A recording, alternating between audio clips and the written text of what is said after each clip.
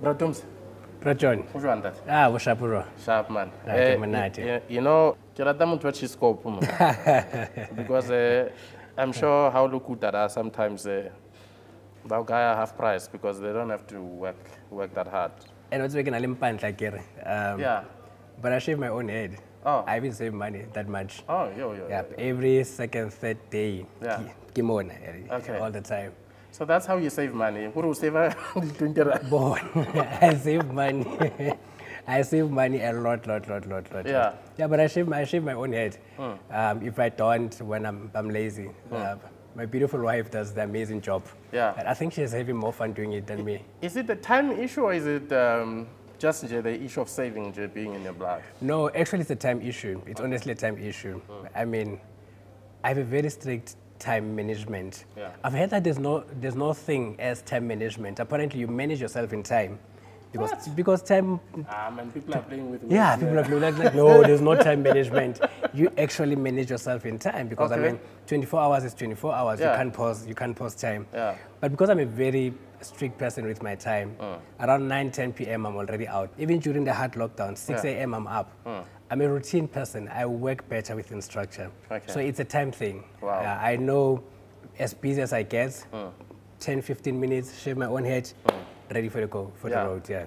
So you're a lecturer, you're an entrepreneur. Let's talk about your lecturing part. Yeah.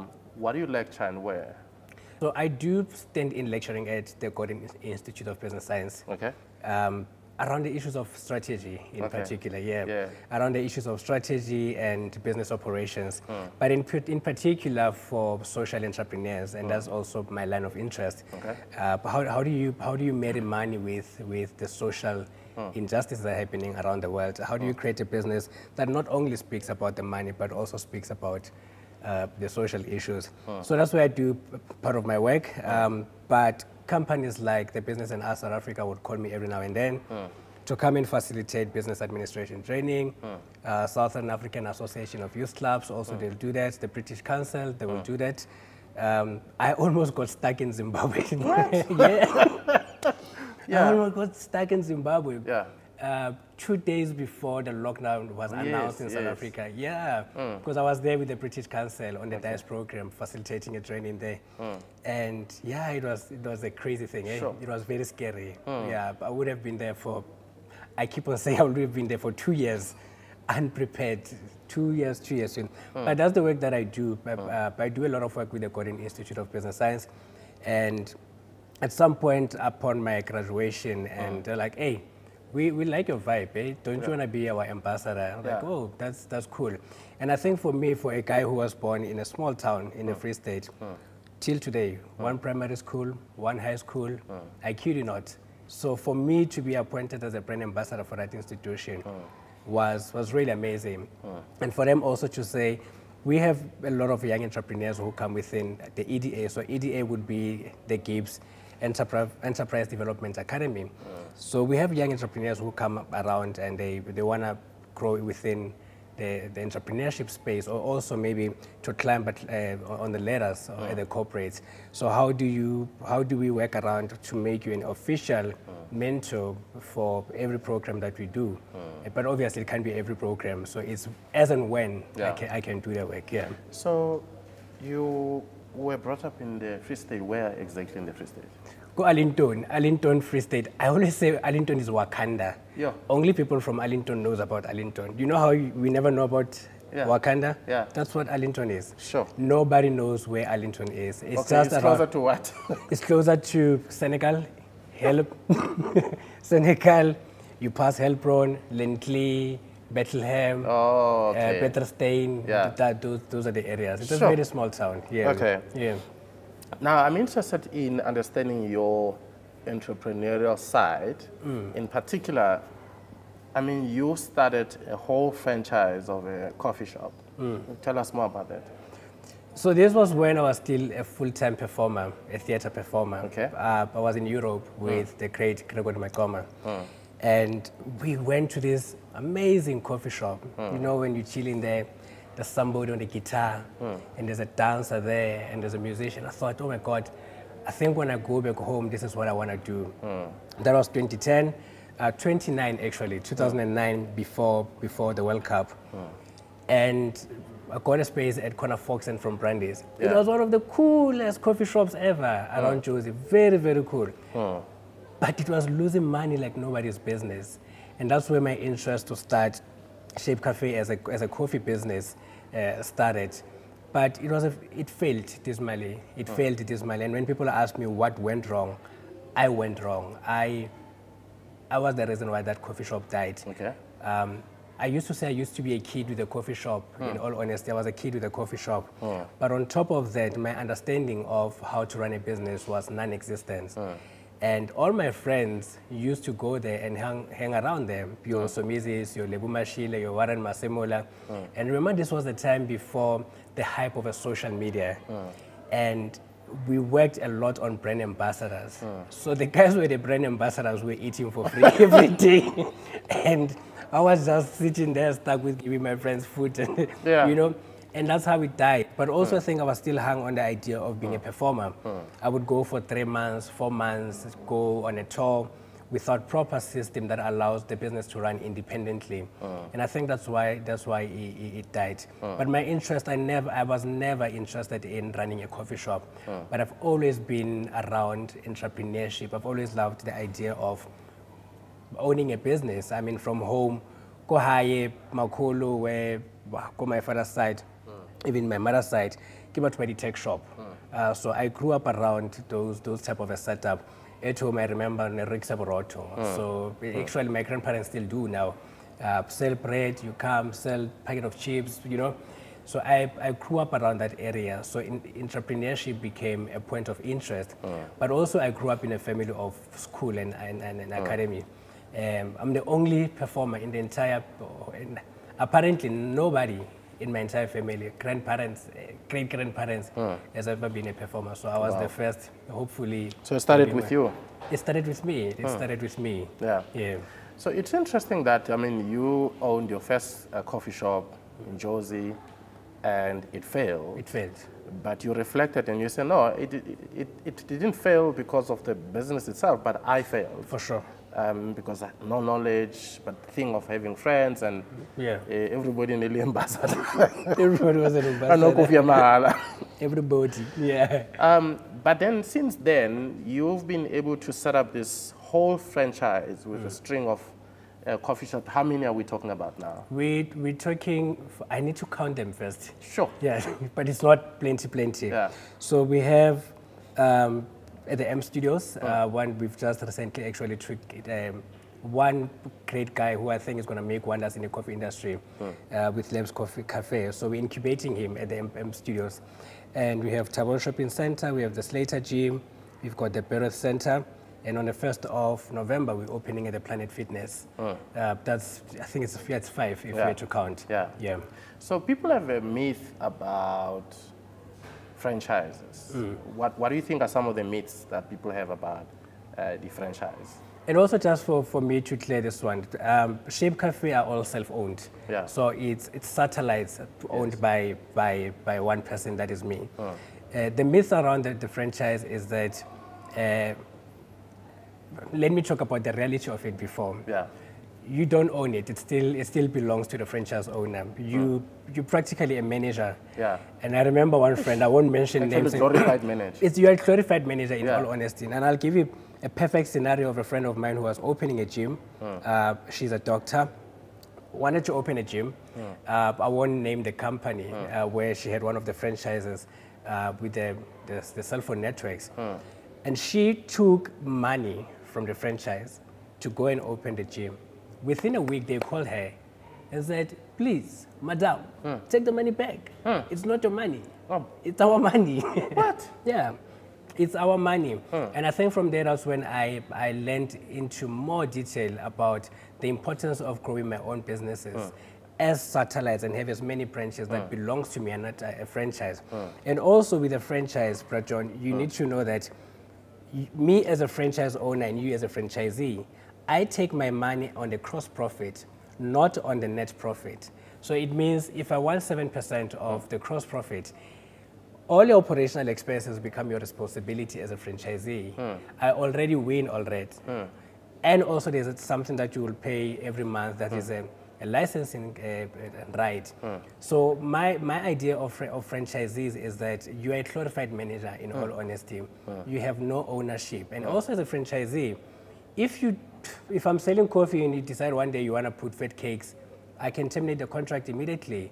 You lose all the money. Sure. But as a person who's running their own stream of satellite shops, you can decide whatever that you want to decide whenever that you want to decide. Yeah. So franchises also have a the beauty of that is that you're already stepping in a very well-established business. Yeah. Systems are already there. All you have to do, in all honesty, is for you to manage the systems. And that's just it. And then you take a little profit from there, and then if you are like then you declare salary. Yeah, then you declare salary. Then you declare salary. Yeah. I mean, with a business like mine, I'll also give you a perfect example. I have the leverage of also when I grow the business, and I'll make an example with our current manager. I can give him a profit share of the business, which is the case right now. Because I'm also of a belief of we need to grow inclusively. You can't be the only superstar in the team. Yeah. Otherwise, it doesn't make sense. How do we create a system where you take the people that you want to grow with and you give them the profit share? Obviously, it's not equity, but also that grows their confidence in becoming better manager and becoming better partners in the business. With a franchise, you can't do that. Yeah. Yeah. Sure. Okay, we'll revisit your model in a while. So tell me then, what is the capital outlay to start a coffee franchise? So it will depend on the size that you want to go with. As you said, you want to revisit my model. I do pop-ups. It's cheaper, it's easier.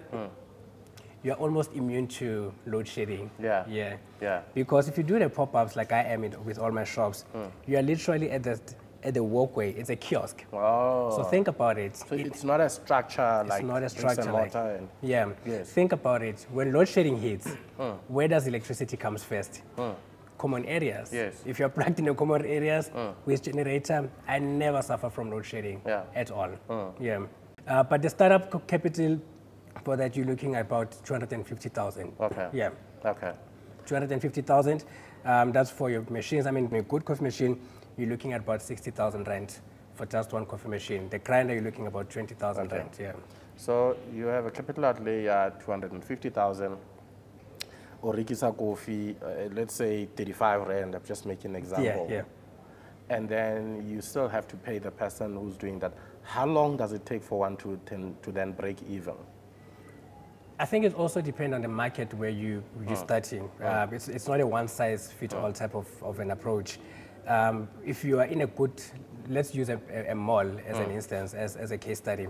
If you're operating in a mall where there's high foot traffic, and you also look at the LSM within that community, you also look at the number of people, the culture of coffee in that community, within the first 12 months, you can break even. Okay. But sometimes, I mean, I'll give you another example. We have a coffee shop in a township in Sebokeng between the biggest squatter camp and a hostel, and we sell the premium products. It took us 2 years, really 2 years. But what is beautiful about that is that with my experience of social entrepreneurship, I was able to speak to the landlord and say, adopt us as an enterprise development beneficiary. In that way, we are exempt from paying rent. So it gives me enough platform and a freedom for me to grow the brand and do a lot of product education. But 2 years, it took us 2 years to start breaking even. Yeah. But then have you had a different experience or better experience elsewhere? Yeah, at the Southgate Mall, first month, we were on a positive. First month? First month, we were rich. First month, we were like the rich gang, eh? How much is your coffee? Rich gang. Also, that's one thing that we always talk about, especially with market penetration. Looking at your cost to produce and cost to sell, I try to make it as affordable as possible so that we push volume more than the price. Right. Yeah. We sell coffee from as little as 19 rand. And amazing, good quality coffee. Yeah. But we try to push volume more than pushing the pricing. Yeah. Okay. Yeah. So how do you market your franchise? We do a lot of social media, obviously. Social media right now and digital marketing, many people take it for granted. but the impact and the power of that has been amazing. Word of mouth remains one of the biggest marketing tools that anyone can use. And we have what we call army of shapers. If you go around the valley, you find everybody. If you go on social media, when they say SHAPE Café, you see a green heart. And those people, I remember there was a wave that came that we, as a team, none of us realized that. There was a thing about Val Twitter. You know Val ke Italy? Yes. Yeah, Val ke Italy. So there was a whole thing about the Val Twitter and the Italian flag. And they were literally just on the day, dedicating the day to, let's celebrate the Val greatest individuals and businesses. SHAPE Café for the whole day was ranking #1 with number of retweets, number of people who were tweeting, number of people who were saying, SHAPE Café this, SHAPE Café that. But I think also because of our model as a social enterprise, the reason I want to go back to the word of mouth as a stronger marketing tool. Because we do a lot of community work and it's embedded in our model, it's not a CSI thing, it's an everyday thing where we take kids to school. Perfect example again, the current manager, we actually took him to school when he was studying. Our logistic coordinator also, same thing, we paid for him to go to school. When there's a social need in our community, we're the first one to rise and say, we're going to take care of that, we're going to help with that. And in that way, you find people rooting for us. But John, let me give you another amazing story that happened. So 2 shops were looted during the July unrest. I remember there was a video trending of people showing people carrying machines and coffee machines. I remember that. That guy, he trended a lot, man. Yeah. Yeah, they were running around with the coffee machines. Yeah. And people were inboxing me like, yo, SHAPE Café has been looted, SHAPE Café has been looted. And when I looked at the video, I'm like, these are familiar faces. Yeah. Can I tell you what was amazing about that? Hours before looting, when the wave was starting to pick up, literally people who worked at the mall, shops next to us, even at the gym, they went to SHAPE Café. They took all our coffee machines, fridges, and everything to take them inside the gym to protect them. And they left their shops. They went to SHAPE Café to collect SHAPE Café's equipment to protect it. And obviously, counters and everything were broken the next day. But Brad John, if I can tell you that when we were starting to raise funds again for us to reestablish SHAPE Café, we got 90% of our reopening capital from the very same community. Wow. People were donating money, people were donating furniture, people were donating, people were just coming on board. And I think that has been our greatest marketing tool to date, that we put people before profit. And if you look at SHAPE Café, under our logo it's written, building a community of shapers. And we remain true to that every day. We literally want to build a community of shapers. The guy that we're incubating at the M Studios is a very same purpose, building a community of responsible shapers. Yeah. So break down your model for me. What makes SHAPE Café unique compared to other coffee shops and other franchise properties that are out there? For sure. One is that we are a hybrid of 3 things. We are a hybrid of coffee and ice cream. Right. So one, it means we are not seasonal. Yeah. So come winter, come summer, we sell and we sell very good. Secondly, the third part of the leg of the hybrid is that whole thing of putting the community before us and putting people before us. The model that we use is that we take 3% of our net profit to reinvest in the community. Reinvestment could mean as simple as there is a school that needs assistance. I mean, on our birthday, as a matter of fact, we took part of our money and with Safari Investment at Tabon Shopping Center, we put the money together and then we looked for one small business in the township that needed to be revamped. And then we all went there to renovate their business. And I think that's what makes us different. People know that we put people before profit. And the greatest model ever for us is that we have created such a lovely, non-alcohol, non-toxic environment for young people. If you go to, especially, I'll talk about the one in the Valley a lot, because that's home for me, and I can resonate with it a lot. You get to that space, you find a lot of young people, as young as 6 years. They go to SHAPE Café to just chill and not buy sometimes. But that's the culture that we've built. You find it. Right now, you know, townships and alcohol, it's becoming it's a taboo, and it's becoming the greatest pandemic ever. we have created a space that teenagers can be teenagers and kids be kids in the absence of harassment. And that's what sets us apart from a lot of coffee shops. Wow. Yeah. How did you fund your coffee shop? I mean, I would imagine a lot of small to medium businesses, they always, the buzzword there is funding. You know? Yeah. So I was still a student at Gibbs. Wrote my paper, research paper. Why do small businesses don't succeed in the townships? Yes. You look at the greatest spaza shop, they never get to as far as ShopRite checkers. Then there must be a problem. The problem must be in the systems. The problem must be in the strategies. So where do I get the money? I have one coffee machine that I bought with my dancing money, because dance pays us a lot of money. People don't know, but yeah, professional contemporary dance pays us a lot of money. I mean, especially when you do your commercial work, we get paid decent money. After 2 gigs, I was able to save up for a coffee machine and a grinder and a fridge. And first thing that I went to, the space that I went to was Table Shopping Center. I spoke to the guy who owns one of the biggest gyms in the Valley and Free State, Slater Gym. I asked him to give me a corner in his gym on the premises of, if you give me this corner, I can pay you at least 5,000 every month, or we go on a profit share. And he opted for the profit share. On the last day of the month when I paid him, he returned my money and said, just buy me a Lamborghini when you're rich. Here's an opportunity that I'm giving you. So, and that's how I started building. And it happened again, same thing with Table Shopping Center, where they give us a space for free. We are on 6 years now operating a coffee shop for free at both Table Shopping Center and Slater Gym.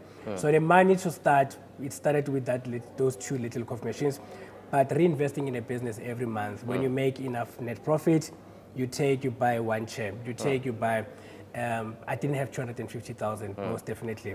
But the capital also, you make a lot of losses in your business. I say this a lot. Business is one of the most difficult things ever. And for me, it's the most difficult thing I've ever done in my entire life. This thing is difficult. And when you make your losses there and there, you'll go and ask for funding in certain institutions and corporate companies to come and give you sponsorship, the non-refundable funding. And that's where you get the money to grow your business. Okay. Yeah. So if you were to advise someone, I mean, what would be easier between investing in an existing franchise versus starting your own franchise? I would say definitely, without a doubt, start your own. Start your own. Start with what you have. As cliche as it sounds, start with what you have. Start wherever you are, and grow gradually. But the most important thing, also, Brother John, what I find is that when you start very small with what you have, many people give up in the first year. And that's the biggest mistake. And I understand challenges happen. The economy is rough right now. But many people quit in the first year, quit on the second year. And I think that's the biggest mistake. But obviously, you can't do the same thing over and over again that has been failing. You need to find assistance, get mentorship, go and look for those funding outside. But many people quit before they even try harder. Yeah. Okay. One of the biggest downfall for a lot of small to medium businesses is managing the cash flow. Yeah.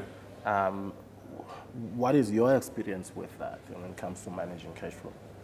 I think I'm very good with money management. Okay. Especially that part of the business cash flow. The discipline of where is the money need to be reinvested in the business? Does it go to growing the business, or do you look for rainy days for the next coming 2-3 months when you know you're going into the season that is bad for your business? Also, Brother John, what I find is it's the biggest mistake that people do with the business money, using the money that's supposed to be the business money for personal reasons, and that happens a lot. And at the beginning of the business, if this is your only source of income, it's inevitable. You're probably going to use it to buy groceries at home, take kids to school, but don't make it a habit of maintaining your lifestyle with the business money, especially at the early stages. Even when it's growing, and you find that when the business starts to grow, people start to change their lifestyle. They start to go into a more expensive lifestyle. And honestly, personally, I think that's one of the biggest mistakes that we do, especially as young entrepreneurs. The moment business starts to take a different form, that Tekia 8,000 that you've been hunting now becomes your reality. And cash flow management becomes the downfall for many businesses.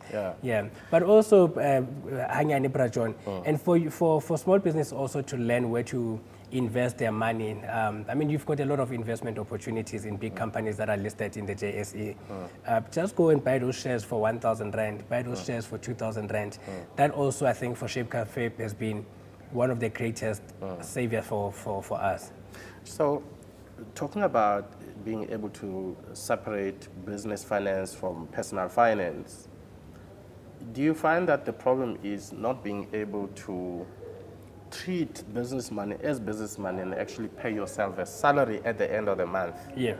And once you pay yourself a salary, which will last you until the following month, if a deal in the middle of maybe the first week or second week, if a deal, you don't use the money that's coming in definitely to go and buy certain things here and there which are personal. Yeah. So the customers who buy your coffee, is it strictly cash? Can they swipe? And how does that whole system work? Because obviously if by swipe or there's cash, I mean, somebody has to do the books. For sure. How does that work? Yeah, it's both cash and swiping, and people can even buy vouchers, or you can do online shopping, and then you just come and collect. But our system, our money management system is very, very, very particular. Every day when you get stock, it's recorded every day. At the end of the day, you send a report, this is how much stock we received, this is how much money we made, this is how much money is to be deposited at the end of every day. So I do that, but we also have an office, obviously, that's running at the back end. And the ladies at the office also, I think they're doing an exceptional work of making sure that proper communication between all shops is happening, especially with money management.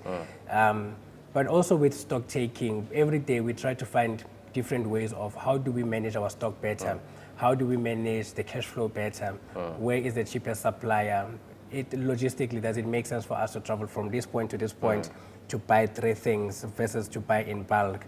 Other days, it forces you to buy in small quantities because the business is just dry. You look, if I buy in bulk, am I sacrificing the salaries or am I sacrificing the rent? So let's buy for the next 2 days. And I think it's just the whole idea of understanding your business and knowing your business and knowing the pattern in your business. When is the bigger traffic? When is the smaller traffic? Which days of the month where you need to sell a lot? And I need to say one of the point of sale that we are using, it also a good technology that enables me to predict which hours on the day where we need to buy stock because it's not busy around this time. Where do we get a lot of money? Is it cash money or is it cut money or is it with the vouchers? If it's cash money, let not a lot of cash sit at the shop, meaning every day you need to deposit. But also there's a negative to that. It means if you deposit every day, your bank charges at the end of the month, they charge you. But that's every business that runs with hard cash on it, with the cash sales. Yeah. I think what I love about what you're saying is that you're not giving people a false impression or a business is easy. Yeah. And when it starts working well, you won't make losses. There will be losses. That's the reality. Yeah. But I mean, you take that on the chin and you continue as long as you're clear on your vision. And that seems to be something you have mastered with your coffee shops. For sure, John. I mean, you look now, we are 6 years in business. Past 5 months has been the most difficult months compared to when we started, actually. The economy is crazy right now. The economy is really crazy. We had to downsize. We had to go on staff retrenchment. We had to go on salary cut for other people and create spaces where you work from home. You be on a temporary retrenchment. When things are picking up, we'll call you again. We had to sacrifice where we had to sacrifice.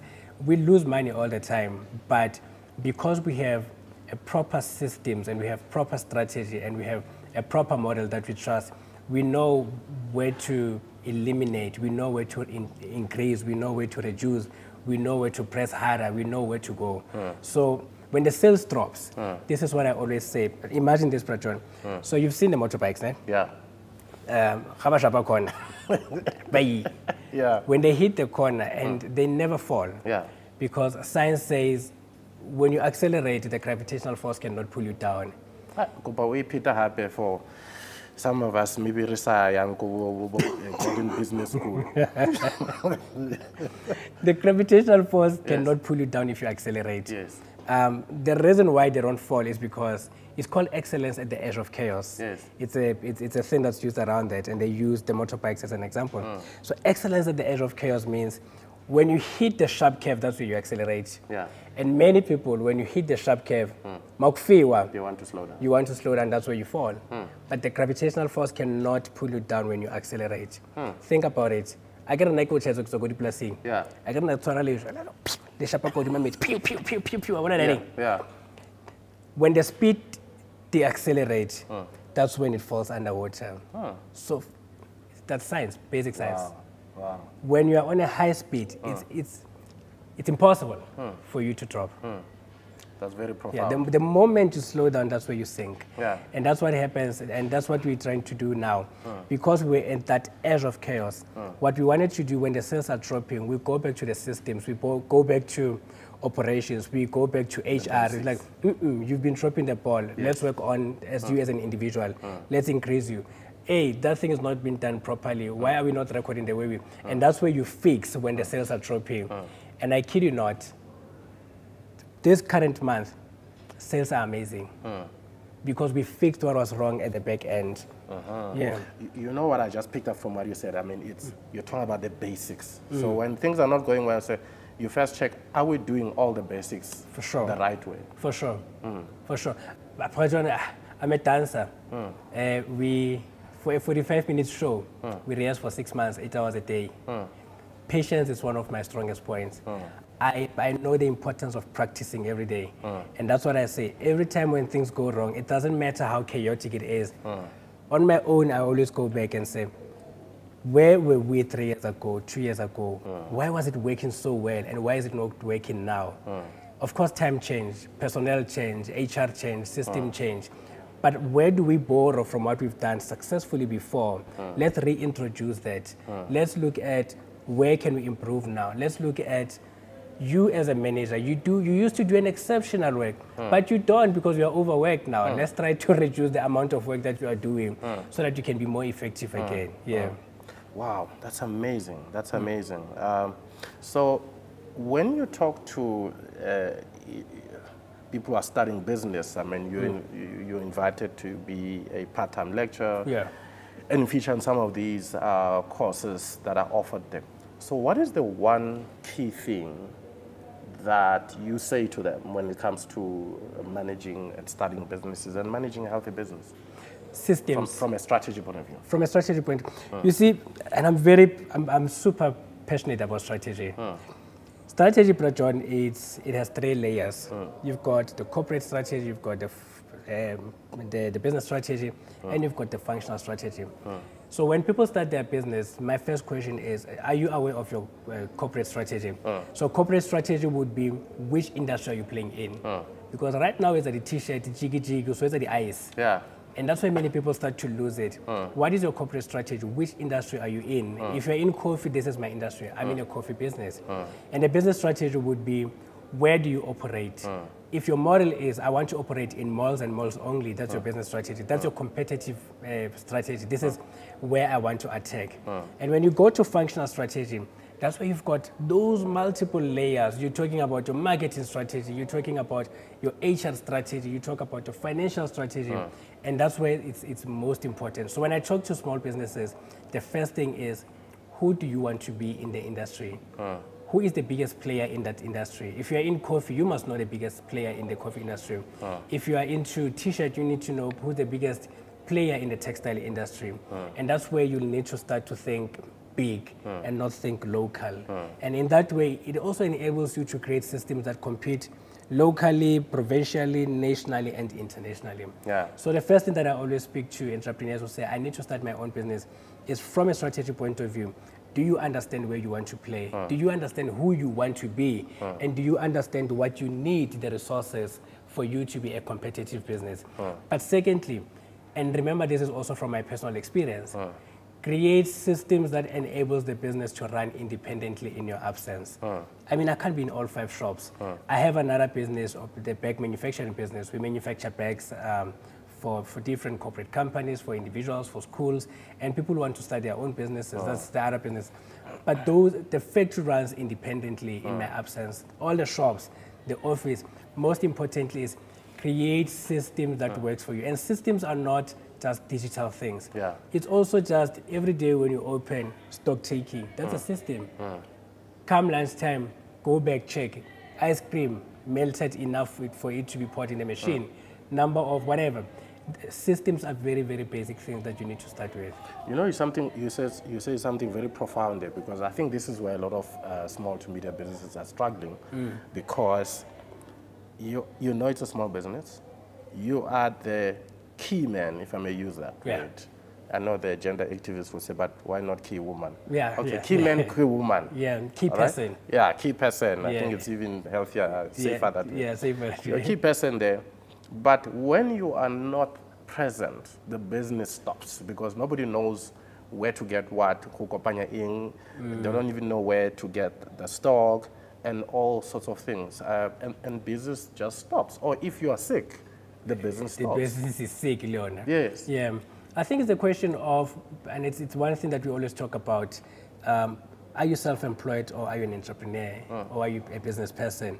Self-employed. So these are different things. These are different things. How do we take out fair? Self-employed will be the doctor. Yeah. Self-employed will be the doctor. Yes. If the doctor is sick, nobody gets healed. Yes. Yeah, but you are self-employed. You are working. You know. Yes. An entrepreneur is a person who creates things maybe from the scratch.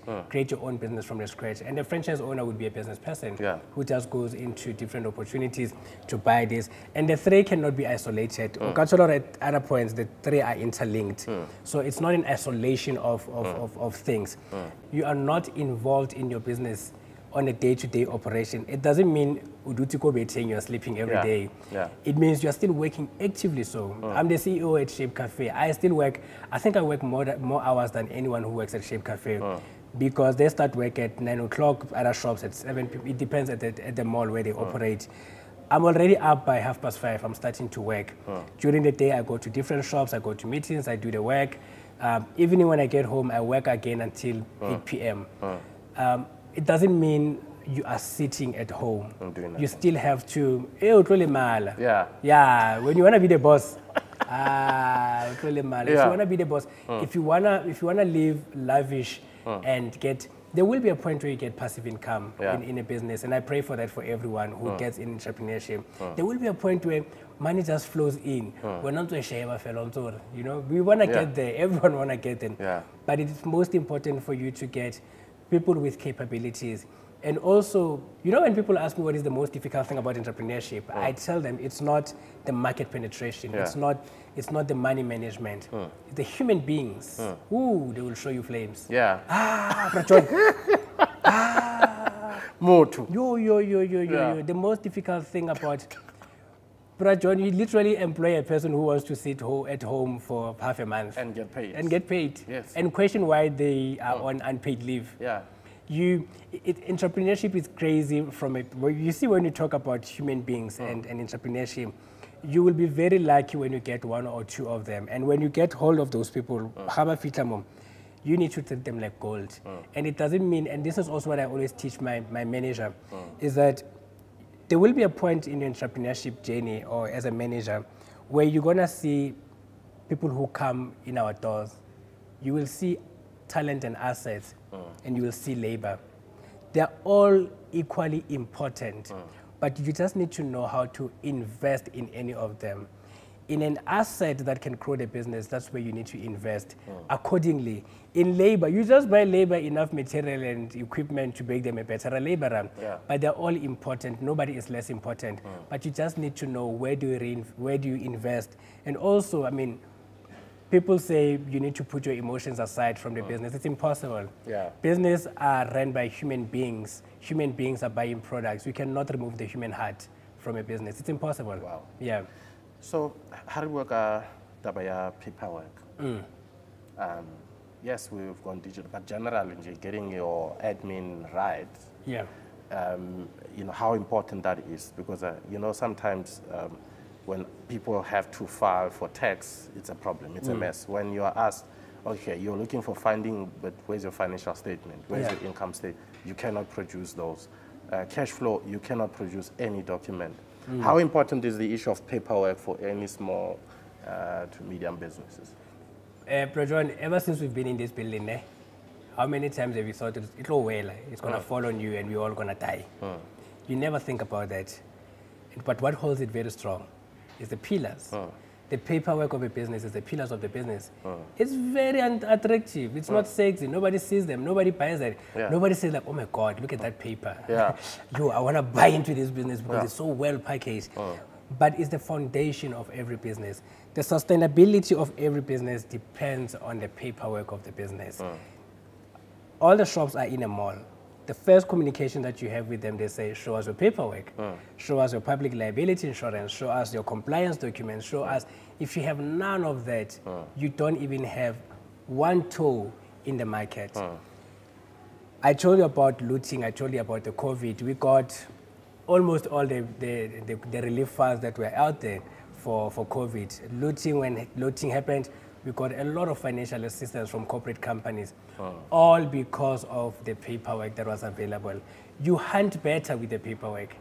When you have the paperwork in place, you definitely hunt better. You are attractive. Everyone want to play with you, honestly. When you have the paperwork, many corporate companies also, they want to take you and adopt you as their enterprise development beneficiary. We are one for Merchant Bank. We are one for Gibbs. We are one for Safari Investment. We are one for what it is, Slater Gym, because we are a very attractive business because of the paperwork. Finally, discipline. How important is discipline when you're running a small to medium business? You know, one thing that I was telling one person is that you find a lot of growing big corporate companies, they look at your family structure before they employ you for a senior position. They're like, so you're married with a wife. So you're a responsible man. so you're disciplined. So I can trust you with my money. And the reason why they do the credit check and everything, because discipline is everything. So discipline also as an entrepreneur, it's the most important thing. I remember saying to my team members now, when everything was going down, actually from COVID, I remember saying to them, if my money relationship and my relationship with money, if it was toxic, SHAPE Café would have died a long time ago. We wouldn't have seen the second year. If I had a toxic relationship with money, if I had a very, very, very fancy lifestyle, if I had many things to maintain on the side, my SHAPE Café would have died. J Kingdom, the bag business, wouldn't even be a possibility. Discipline as an entrepreneur is one of the biggest thing. Biggest thing. Being able to say, even on your hard days, if you promise to pay a person 3, 5, 6, 7 days, 20 days later, honor that. Pay that person. It doesn't matter how late the payment is. I mean, I will tell you right now, there's no young entrepreneur or small business that says I haven't missed a payment. It's normal to us. It's normal to us. But when you make that money, honor your weight. Pay the people that you promised to pay. Pay your suppliers on time. We even avoid to have credits from suppliers. I mean, they always give us that offer. Oh, you know, you can open a credit. We decline that. We prefer to buy with cash every time, even on the hardest days, because credit is also one of the things that I know it can be detrimental to the business. Tums, I certainly have learned a lot from you, and I trust everyone watching or listening to this podcast will pick up a lot of nuggets, you know, how to navigate the business world, especially as a small to medium business. So thank you so much. We really appreciate your contribution and the lessons you've taught us. Thank you very much, John. It is really an honor. Like I've seen the podcast a lot. You're like, yo, I want to sit on that yellow couch. Yo, Oz, DJ's Boo, I want to sit on that yellow couch. It's truly an honor, and I pray that this podcast gets as many opportunities and you invite many people like me to sit on this corner. Thank you so much, Ndat. All the best, Lena. Thank you, President. Sure. Thank you. Sure.